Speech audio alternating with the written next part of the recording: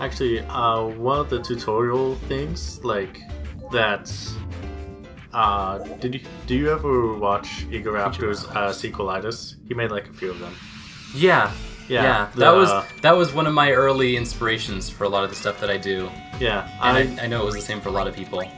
I really like how he points out that some of the best ways to do his tutorial is using a diegetic tutorial, which just hints at you, like, how am I gonna get up here? Can I, like, jump on the wall? I can! So that's a mechanic. Where they, like, tell you stuff that influence you to play. Right. That kind of diegetic information. Like, and it gives you, like, there's the entire intro level, which is just a tutorial, but they don't tell you anything about it. But you also can't do that with some games like this. Okay, so I can just abandon my party for monsters themselves? Oh yeah, you can. My own monsters that I powered up? Yeah. Wow, that's kind of cool. Yeah. Is there any reason I'd want to? I don't think so. Do I get any more characters? Oh, because I can capture humanoids too. Yeah. So I can capture other characters as well. Right.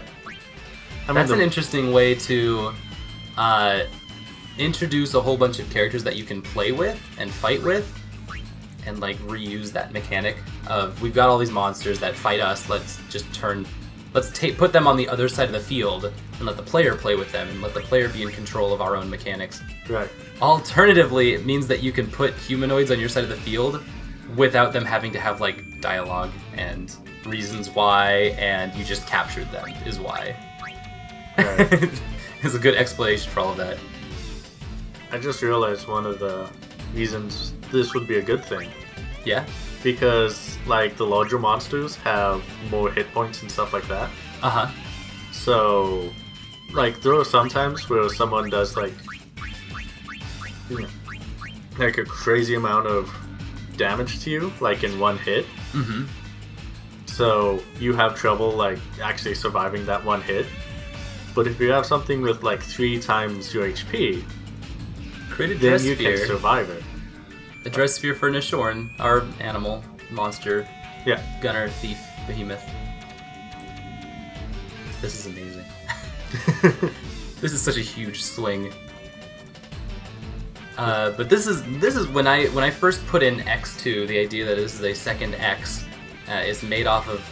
It should ideally, if you're doing a sequel like this correctly, as opposed to a sequel where you are spending 3 years to reinvent an entire new engine and everything. If you're not rebuilding an engine, you should be able to put more resources and time and energy into the systems that are in your engine, which is like all this shit. Yeah. All of this stuff that we're getting tutorials for, that is systems directly in place into the same engine. Right. That's game design. And you can put more emphasis on your diegetic information, your story, your setting, your all of the extra things. And so that's what we've seen in the last, like half hour? Yeah. Just slammed all into one. Yeah. As opposed... Alternative, though, is that because it's a sequel, X2, you're also not getting the same amount of funding. Right. As a full-on, and that you're giving you're like supposed to be the like JV to give the varsity team more time to make the next real sequel. Right. Where they're redoing the entire engine and stuff. Well, it depends on who you're working for and how much they value sequels. For example, if you're working for AE or EA, they value EA. They value sequels a lot more than originals. Okay, got motivation stars, looking good. Some motivation stars will be something I'll have to look at. I like that. I like that. As long as you feel you're good and you're looking good, then you can fight well. Yeah. It's a mechanic that reflects the soul. That's important. Aww. Shinra's Guide to Everything, and his balance. That's so weird. Yeah. You can reject that as just being like, oh, it's just like Pokemon, but you'd miss the nuance of how does a Pokemon-esque collection mechanic map onto Final Fantasy. Yeah. like, how does this affect Final Fantasy at a larger level? And that is, at least to one extent, there's probably a bunch of other ways you could analyze this, because I think it's a really important point. Yeah, and they give me a Pokeball of each flavor. The important thing you could analyze with this is like, wow, this changes what my enemies look like and how I identify with them, because my friends are also my enemies. Yeah. It kind of humanizes it in a lot of ways, as opposed to us just being beautiful 3D people fighting the hordes and hordes of monsters for whatever reason. Now they're actually like on our side, and we're like working with them, and it's so bizarre. Yeah. It's so cool. Where should we go from here? I feel like maybe Brother knows. Let's talk to Brother. No, Unit, please. There we go. It kind of goes against the diegetic nature of the monsters, though. Oh yeah? Because the entire thing is that, do you know Goryo in Shinto mythology? Goro? Goryo. Goryo. In Shinto mythology? No. basically, like you have different kind of spirits. Like you have the ancestral spirits. The Goryo are spirits of people that died untimely deaths. Yeah. And so they have vengeance against those. Oh, they have jealousy of those that are living. That is how the fiends exist, because people died untimely deaths, and they have jealousy for the living. Yep. So the mechanic that It's a way of fiends are understanding working- death as a on the analysis of life. Right. Okay. So the mechanic that the fiends are working with you, despite the whole diegetic that they're jealous of you. I'm missing something. You could go to the cabin. There's something in the cabin? I don't remember if you're supposed to talk to that guy. Oh, we haven't been to the cabin yet. Yeah. Oh, right. Yeah. Yeah, doi. So So yeah. what's your point with Goro? What is it again? Fiends are basically Goryo. And Goryo, so, that's right.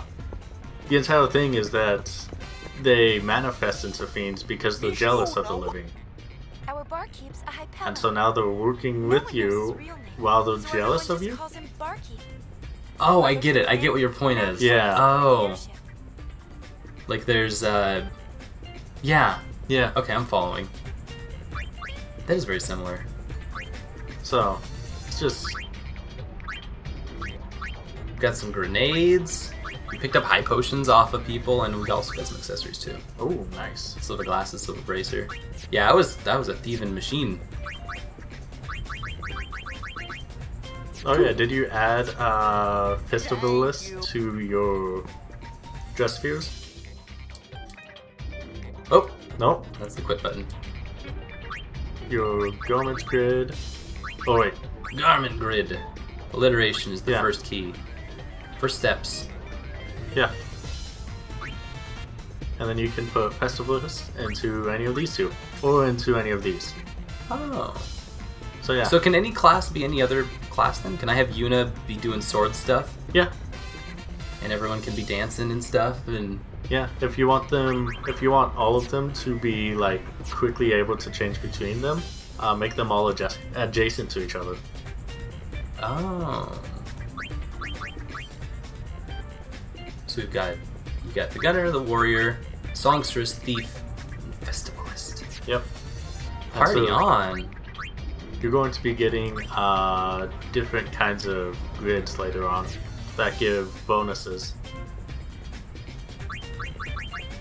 I don't know if I can change who's on what dress sphere right now though. No, you can't.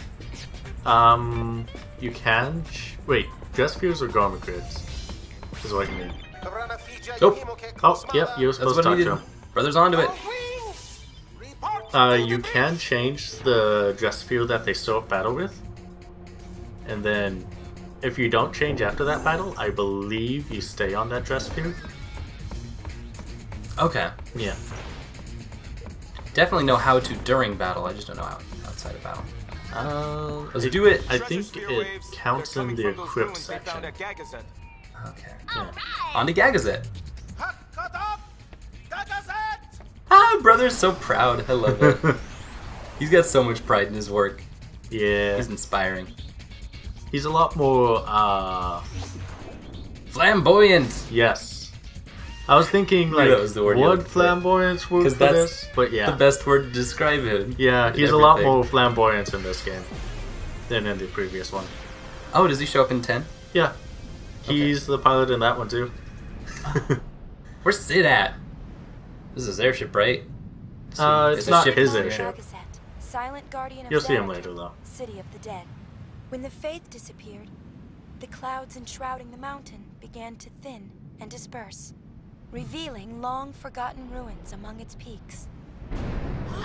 Wow. Hey, the rocks are floating!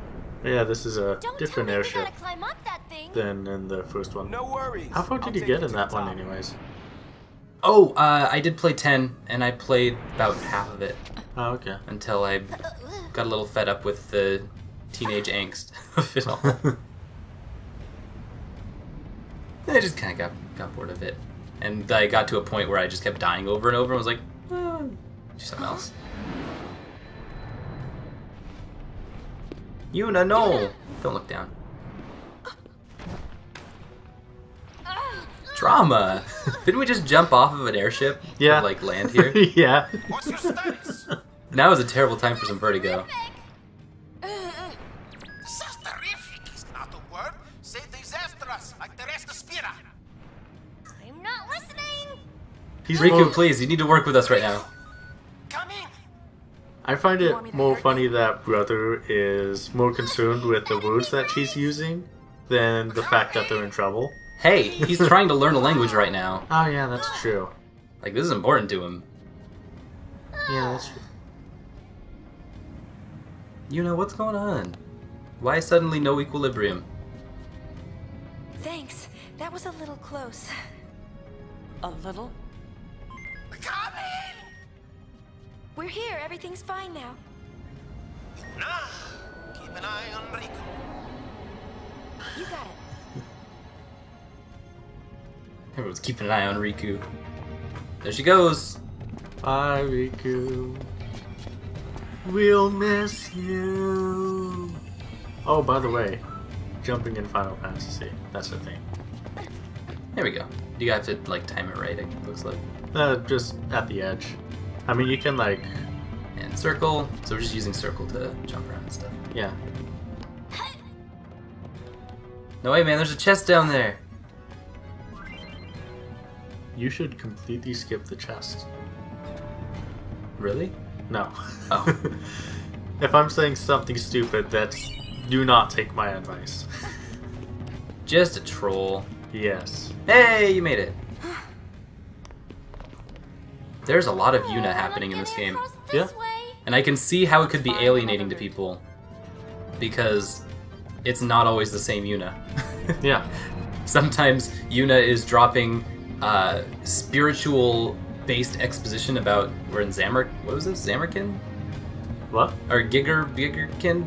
Where are we at right now? We're on Gagazet. Gagazet. So we're at Mount Gagazet, and Yuna's just dropping like spiritual-based exposition about Mount Gagazet at the very beginning of all this. Or she's dancing as a pop diva, or she's falling off of stuff. And these are all a bunch of different Yunas. Yeah. And so I could definitely see where people Think this machina still works? become alienated from a whole bunch of Yuna all at once. Yeah.